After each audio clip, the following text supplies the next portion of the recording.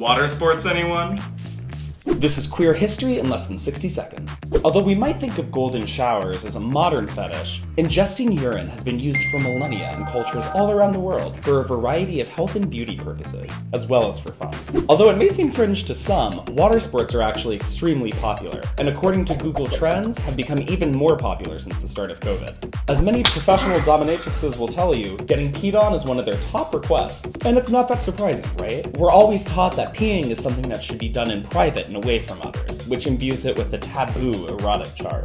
Although piss can be great for degradation or humiliation, some might like the urge of having to go, followed by the relief of finally letting go. Others may like the warmness, the smell, or even how it feels on their body or clothing. Piss play is generally safe, but while urine is non-toxic, it's not completely sterile. So pretty much, just think before you go.